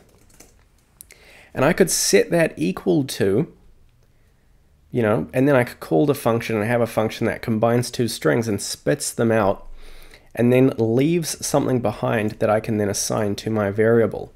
If I wanted to have some logic like this, then what I need to do is return something from within the function. It's kind of like you can send a letter to someone, but if you want to have an acknowledgement that the letter has been sent, you need to return something back to the user. So in this case, I'm going to return the concatenated string. Now return is a special keyword inside of JavaScript. It's used inside of functions, and it does a few things, but as I said before, what's going to happen now is this function is going to get invoked. We're going to process all of the logic, all of the JavaScript inside it, and then whatever we return, so we're telling it now to return the concatenated string, is essentially left in place of the executed function. So we call the function, then we get to the end, we end the function, and then we leave this in the place of the function execution, so it gets returned or left behind. So now what's going to happen is this is going to get executed. We're going to concatenate or add together the two strings, and then this value here is going to get returned in place of this. So now what I could do underneath is I could console.log new string and then comma separate that and have that print out just here. So now if I run my code, we can see here we have the new string, and we can see that it was in fact assigned to the variable new string because we were then later able to access the value associated with the variable new string. So that's pretty hunky-dory. The other thing to know about the return is I could say if we're going to use the type of S1, so we're going to check the type of S1, and I'm going to say if it's not equal to. Now, before we learned the equality sign is the double equals or the triple equals. Well, where the equality says is one thing equal to another, if we throw the exclamation in front of the double equals sign, that says is not. The exclamation is a not keyword. And it actually inverses whatever you throw it in front of. So if you throw it in front of a conditional, it inverses the conditional. So is not equal to, this is going to get the type of, that's going to return string. So this is going to say string. So I want to check if the type of is not equal to string. And then I'm going to use the OR operator. Now this is getting confusing and I'll go over it in just a second, but let's just code it out together. I'm going to get the type of S2 and say is not equal to string. Then what I want to do is return nothing. So this is a slightly complicated block of JavaScript, but let's just run over it once again to make sure we absolutely understand what is going on. Here we have an if block, which is some conditional logic where the logic is only run if the condition inside of these circular braces evaluates to true. Now we actually have two conditions in here. Basically the first one says if the type of S1, which is the first string argument, is not equal to a string, it's not equal to a string data type, so perhaps it's a number, perhaps it's an object, then we want to return true. Then we have the OR condition, and this one checks the same thing for the second string. So what this condition is actually saying, if string 1 is not a string, or string 2 is not a string, and by the strings I'm just referring to the arguments, so if argument 1 is not a string or argument 2 is not a string, then we just want to return. Now, when we return or encounter a return in the execution of our function, we exit the function. It's kind of like the break in the for loop that we learned about earlier. So return is super helpful. We can use it to exit a function immediately, or what we can do is we can actually leave something behind. We can return something from the function to remain in its place as its legacy. Now, this particular return here, if we return a blank, that's often known as a guard clause because it guards the code beneath it. Now, writing guard clauses is actually really efficient code because it prevents you from doing something that's known as nested if clauses. Now, nesting in JavaScript is when you have something within a version of itself. For example, you can have a nested loop, which is just a loop within a loop, or you could have a nested if clause, which is an if block that contains a subsequent if block. That's totally valid JavaScript, but it can become quite confusing. So instead what we do is we order our conditions and we just have basically one level of them. So they're all at the top level. And this is a concept that I'm just explaining. You don't really have to memorize it, but it can just help to keep your code clean if you basically have write them as guard clauses. So if this is true, then exit. And only if it's not true, then continue on with the code. So the return is super helpful. This is a good little conditional if block right here. And now what we can see, if I come back in here and I change this to a number, we will activate this condition because it will be type of argument 1 is not equal to a string, so that's true. So we activate this condition, we enter the block, and we return out. So we would expect new string to be empty. And we can see that it is in fact undefined because we return an undefined amount from that string. So the return is super helpful. Have a fiddle around with it. It's something that you'll become more accustomed with over time. Now in the same vein, we want to cover default inputs.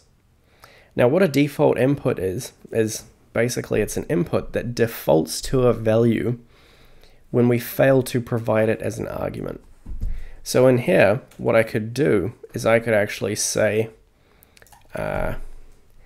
equal to hello and equal to world.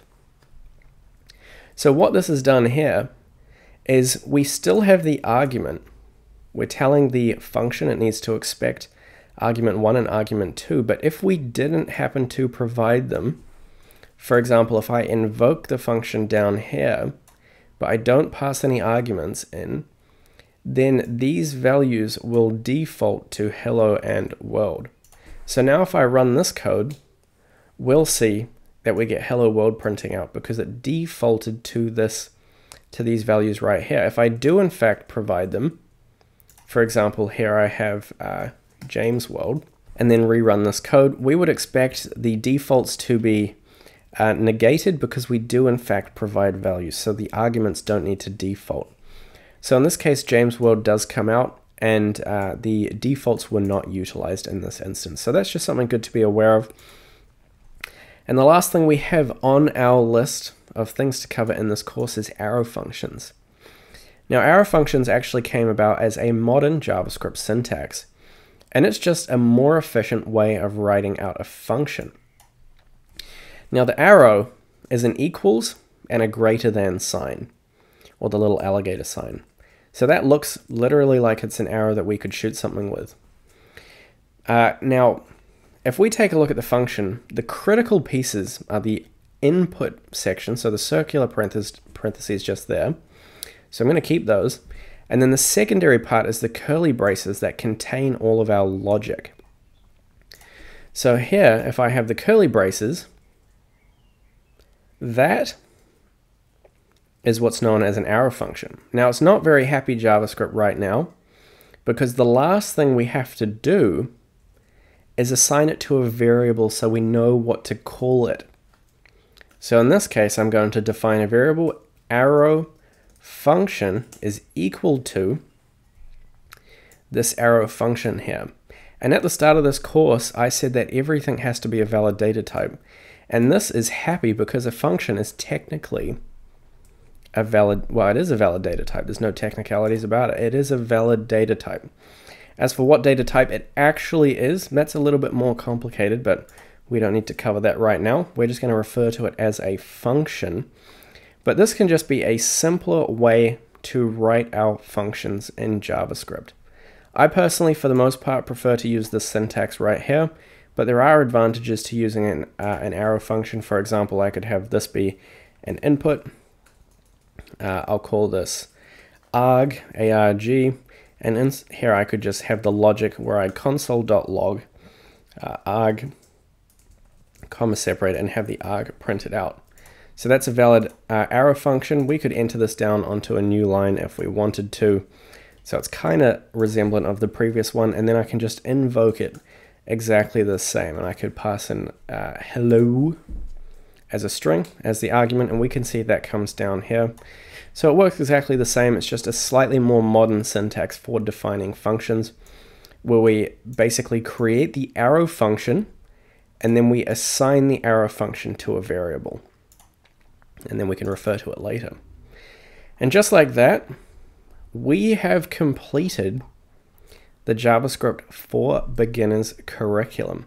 And if you have any questions at this point, obviously, as I said earlier, remember to leave them as an issue in the JavaScript for Beginners GitHub repo linked in the description down below, and don't forget to start the course.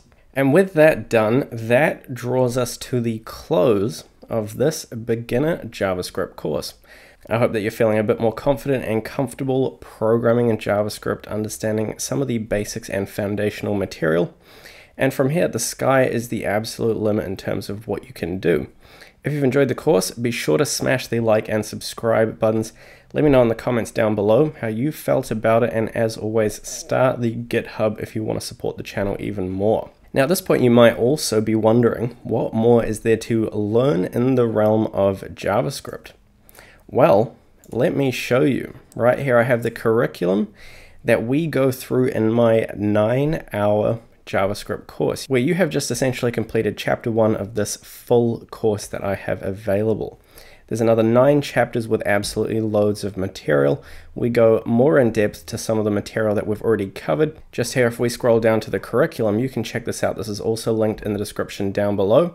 This is kind of what we've just done here. Then we look at developing our intermediate programming skills. Then we move into using JavaScript for web development in chapter 4. There's loads of stuff there. Then we take a look at a paradigm known as object-oriented programming, which is often used in things like game development, super important topic. Then we look at asynchronous programming in JavaScript, and this chapter is super important if you're developing what's known as microservices. We have a lot of different independent services, and you need to allow them to communicate with one another. In chapter 7, we look at modern JavaScript syntax. In chapter 8, we dive into some best practices in coding, and we also take a look at algorithmic programming, which is important if you're trying to get a job as a developer, answer those programming questions in the interviews. And then in chapter 9, we actually build some wicked projects. So here we can see there's 5 projects to develop. Number 1 is a compound interest calculator. Number 2 is an AI chatbot. Number 3, we put our JavaScript into use in web development and build a functional to-do app that gets deployed to the internet. Number 4, we write a custom JSON database, which is, the first interaction with persisting data and how you can write your own database, which is kind of fun. And then last but not least, we develop a stock data web server with Express and Node.js. So this is cool. If you wanted to track stock information at any time of day, you can totally do that. So if you're looking for the ultimate JavaScript course to really take your skills to the next level, be sure to check it out. Loads of people have already gone through it. You can see there's lots of great reviews. You can go through and read them if you want, and see if it's the right course for you. But so far I've only had good feedback, and I'm sure it would help really consolidate everything you need to know about JavaScript. Anywho, that's my little spiel. Thank you guys so much for watching the video. Love the support. Hope you're enjoying the content, and I'll catch you in the next one. Peace. Learning to code? If so, be sure to check out the Learn to Code roadmap or dive straight in with these videos. That's a good one.